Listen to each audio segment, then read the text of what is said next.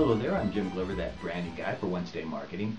It's Recon Thursday, and today we're going to get you looking a little bit at your customer mix. I often encounter businesses who really don't have a good understanding of their customer mix. They may know who their customers are, but they really don't have a clear understanding of which customers are delivering the most sales, which customers are delivering the most profits, which customers are the easiest to get to, which customers are really costing them more money than it should to try to land that business, and even which is the easiest path to grow through customers. And so what we're going to talk about next is taking a look at those kind of factors. The best way to dive into this subject is to look at my consulting practice, the Idea Group.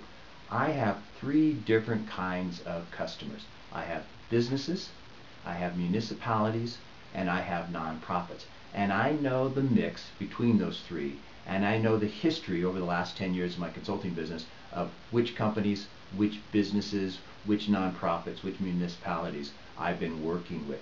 I also understand now the lead times to bring those types of customers into the fold, so to speak, to actually make them a client.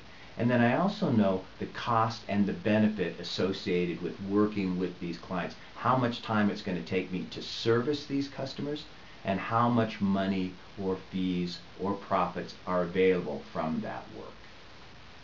Given my knowledge of my customer mix, I'm developing new strategies to bring in a certain kind of client. You need to do the same thing. By having an understanding of that customer mix, you can develop new strategies, new marketing plans, and sales tactics to land the kinds of customers you want. Of course, as you move forward, you want to continue to monitor the customer mix to make sure you're always on top of your planning.